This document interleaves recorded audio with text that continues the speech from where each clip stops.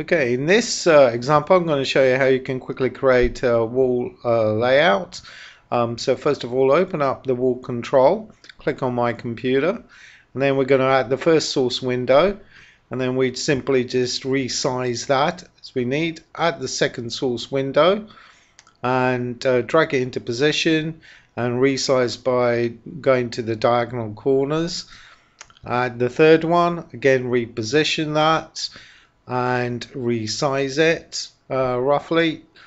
And now we're going to add our fourth and last window, and we're going to do the same, position it and resize it. Okay, now this is just a quick and dirty layout file creation. So now we're just going to save it. So go to Save As, give your layout a name.